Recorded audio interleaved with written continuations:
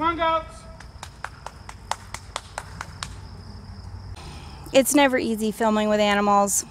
And of course, you know, they have like 20 acres to go graze this way, so they go that way, which is my parents' 5 acres. Goats.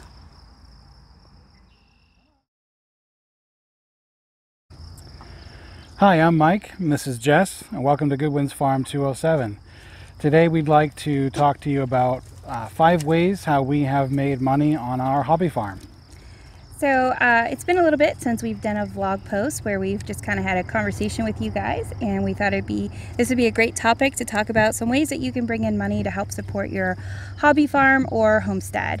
You'll see today we're actually out in one of our rotational grazing pastures with our goats. They're kicking around, so don't mind them if they interfere. So this blog post we're actually going to be doing in reverse, so make sure you stick around to the end to see the #1 way that we have brought money into our homestead. Yeah. Anyone who has done any sort of farming or homesteading knows that there's not a lot of money to be made. These ideas that we have are not ways that anyone can get rich quick, but they are ways that you can generate some income to help support the homestead or the hobby farm that you have. Yeah, I think you'll find watching our channel, we try to take a really realistic approach to what we're doing and how we're doing it. We don't know everything, but these are just some realistic ways that we've brought a little bit of extra income into help support our hobby farm or homestead. What the heck are they doing over there? This goofballs, okay. So the 5 ways that we have found you could bring in some extra income on your hobby farm or homestead. The #5 reason is poop. Yeah, I thought she was crazy when she said we were going to sell poop by the road, but we couldn't keep enough of it available for people who wanted to buy it. Whether it was cow manure or bunny poop, it was just one of those really surprising things. The one thing I did find about it does seem to be seasonal.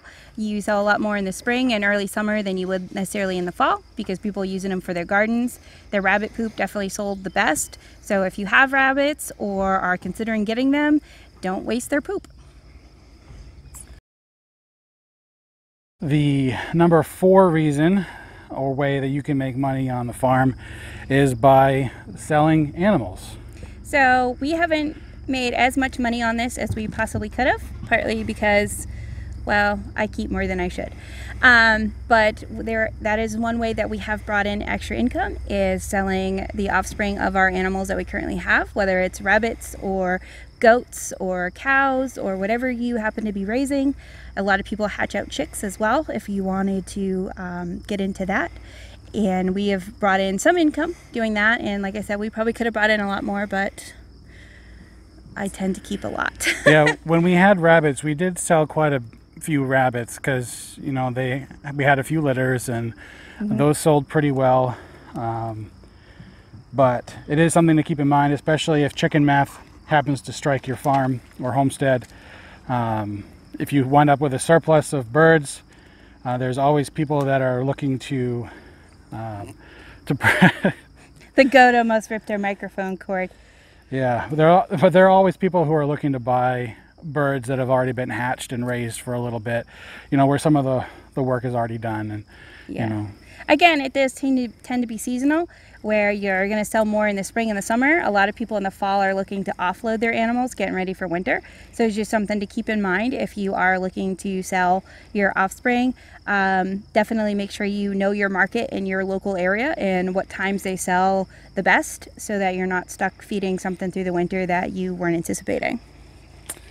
that's happened. It has. And the #3 reason, or I guess start there, and the #3 way. Let's not word it that way. The third way that we have made money or brought in some extra income on the farm is selling eggs. Now, I know that sounds pretty common. A lot of people sell eggs and you think, wow, that's overdone. But especially with the egg shortage this last year, we have been able to sell quite a bit of eggs. In fact, we have enough regular customers now that we really don't even have to advertise. that again is our local area. Make sure you check out your own local regulations and restrictions on all of this stuff. Make sure you do your homework and find out what eggs are selling for in your area. We also happen to have a really nice road frontage on our property, so it's pretty easy for people to find us and swing in and grab a dozen on their way to the local grocery store. Yeah, it's nice. This year we've had a lot of success with eggs, probably the most we've had since we've started.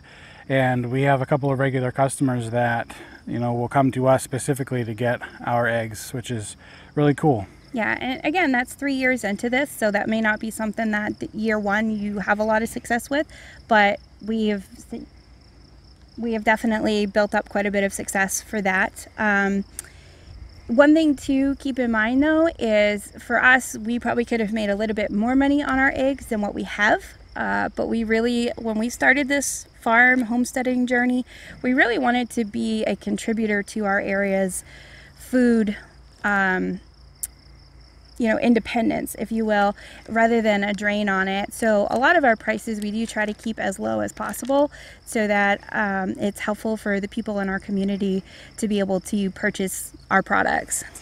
Yeah, and there's been some egg shortages lately, maybe in the past few months, and being able to supply farm fresh eggs to not just ourselves, because we reap the benefits of that, but also to our community has been good. And keeping the prices low, I think is something that our customers appreciate as well, because when we have all experienced when there's a shortage on something, the price goes up. But ours, we keep pretty steady because we feel the impact of inflation as well, and we don't want to pass that on. So as long as we're recovering, something to help offset the cost of feed or whatnot, then we consider that good. Yes. Number two, the second best way that we have found to make money on the homestead is to sell crafts. Jess is pretty crafty. She likes to do a variety of different things like sewing and whatnot, and we have had some good success selling the little things that she makes. Yeah, and Michael's actually an author as well. So he actually writes stories. He's a horror author, and he does get a lot of inspiration from our animals. If you've read any of his books, you'll know that most of the animals are actually named after animals we currently have or have had on the farm. Yep. So that is another way that we've brought some additional income into to help support this lifestyle that I love, and he's quickly becoming a lover of. I'm getting more into it as time goes on, and it's nice to have something that you can do to help support the homestead when you're not actually doing something, farm chore wise. During the winter, when there's a lot less outside work to do, that's when Jess gets a little bit more crafty, and I have a little bit more time to write. So it's a good indoor task that you can do to help generate some money.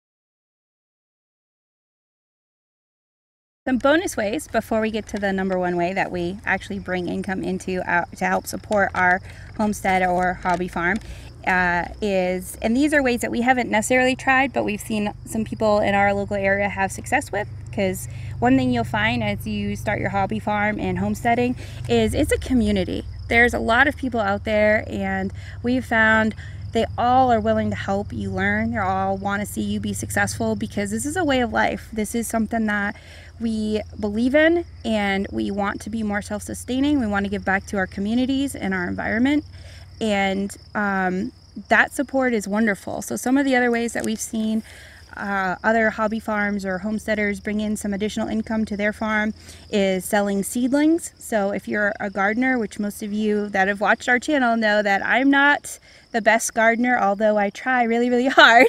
I love the idea of it, but for some reason my green thumb isn't quite there, but I'm working on it. A for effort. That's right. Some of the other ways is they actually rent out their farm equipment. Again, you'll want to look at your local area and restrictions on this and what you have for code in your specific area.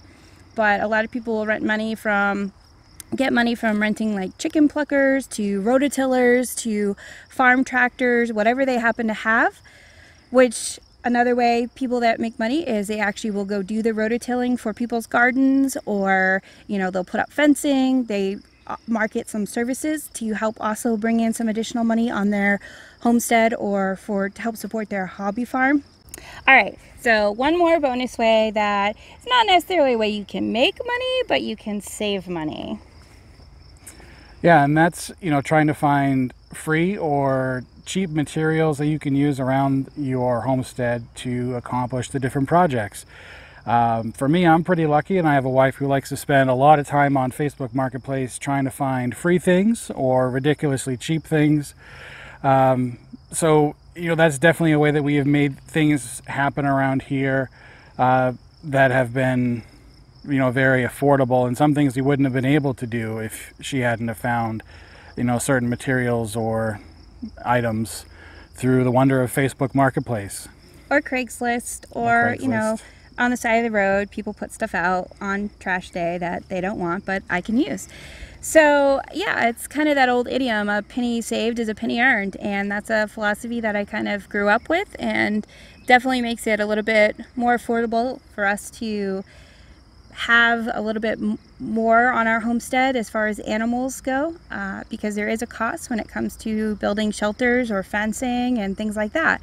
So one man's trash is another farmer's treasure. Exactly. Yeah. The number one way that we have found to bring in money to support our homestead is that we both work full-time jobs. That's right. And I know, like, when you're starting out on this homesteading journey, hobby farming, you're like, wow, this is great. I'm going to go buy this off-grid cabin somewhere and live off the land and, you know, get out of the machine of working every day. But the reality is there's a lot of cost that's associated when you start a hobby farm or you start homesteading. And especially if you have livestock like we do. And we got into this as kind of a hobby, and it just grew from there. And when you have livestock, or, you know, anything that's living on your farm, you have to pay for it. There's vet bills, there's everyday costs, there's feed, and you have to have a way to make sure that they're provided for, as well as your family. So especially when you're starting out, you know, you are going to find, like, a lot of the ways you're bringing in income is still your regular 9-to-5 workday job. So we are not at the point where we can quit our jobs and go full time yet, although that is the goal. But you know, that is something that we do, and we do use money to pay for this lifestyle. Yeah, and you know, it's a juggling act sometimes. There's a lot of things that we like to, you know, to try to accomplish every spring and summer while the weather's nice, and you have to prioritize, you know, what projects need to happen versus, you know, what projects you want to do, and make the time that you have outside of work, outside of family obligations, you know, work the best for you. So for us, you know, the weekends are the sweet spot. You know, we try to get a lot done on the weekends. You know, weekdays after work, it's hit or miss. Sometimes we're just both wiped out after, you know, the daily grind, where we just, you know, keep things simple and just make sure that everybody's squared away, and, you know, that's all we do for the day. But sometimes, you know, we'll throw together a pigeon coop, or move an animal from one spot to another, or, you know, whatever the need is. You know, it's all about making the time that you have work the best for you. Yeah, so I mean, if that's a little disappointing, don't get frustrated. You know, there are ways that you can make money from your homestead to help support it. You certainly don't have to have as big of an operation either if you're just doing vegetables or fruit trees, things like that. Obviously, that's a little bit, you know, there's a cost of putting in your trees and things like that, but you wouldn't have the cost of raising your livestock. So it's just something to think about and plan. Your homestead is also, how are you going to pay for things? How are you going to care for things? Well, hopefully you found these tips helpful. You know, there's lots of ways that you can make money on the homestead, but these are just the top 5 that we came up with that we thought would be beneficial to share with you. Yeah, I mean, again, one of the things that we try to do is be very honest with our journey and how things have been for us. These are the top ways that we support our lifestyle of hobby farming and homesteading, and that's how we bring in the most income to help support that so that we can continue to do this. If you found this helpful, or if you would like to continue to follow our journey, then please make sure you hit the like and subscribe button. Don't forget to hit the notification bell so you're notified when we post new videos. We do want to post a vlog post every week, and we also usually post a how-to farming video of some kind once a week as well. So, and then some shorts of our animals just being ridiculously cute. Yeah, if there's any content you'd like us to share with you that we, maybe have talked about or haven't gotten to yet, just leave a comment below and we'll do our best. Thanks for watching. We'll see you next time.